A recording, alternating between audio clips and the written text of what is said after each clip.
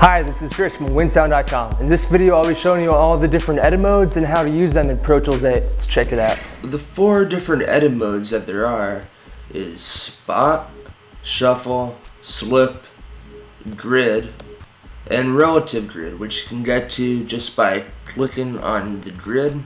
Goes to Relative Grid, click it one more time, goes back to Absolute Grid. Okay, so starting off with Spot mode.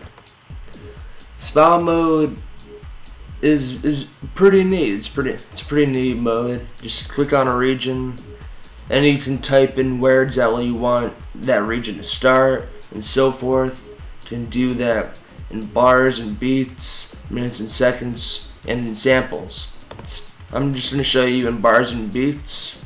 Let's have it start at the beginning of measure 9 or 8. Sorry.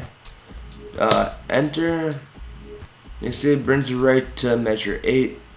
Then also another nice trick you can do in here is say you just want to send this region back to where it originally was recorded. Go down to original time stamp, and click the upward button. As you can see, all the settings are set back to where it originally was, which is great for many different reasons. Just click OK or enter, and it sends you right back. Alright, Shuffle mode. This mode kind of does like what it says it is in its name. It shuffles the regions back and forth. To show you an example, like say I just want to get rid of this little section right here.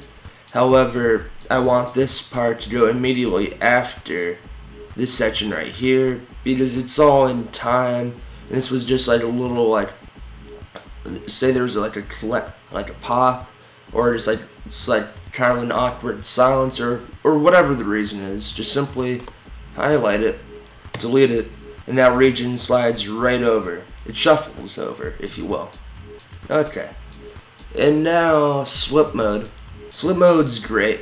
It's very open, just lets you pretty much do whatever you want, just slides everywhere, no matter, like, yeah, wherever you want.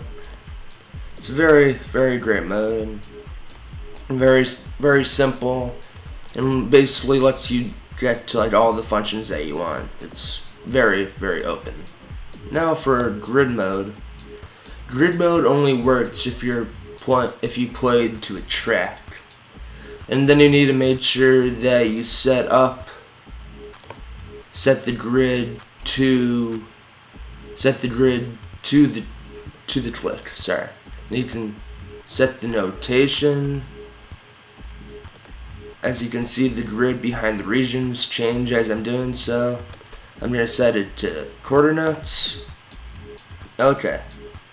And now when you slide it over, it just slides to the grid, which is great, because now if I just want to slide this over to the top, or no, if I want to set it to the second beat of measure 4, I can just do this like simply sliding it over like such without having to zoom in and really without having to make the move really precise with my mouse, so I'm making sure it's all measured up.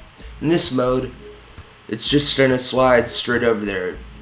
You know, top of beat measure 2. There you go.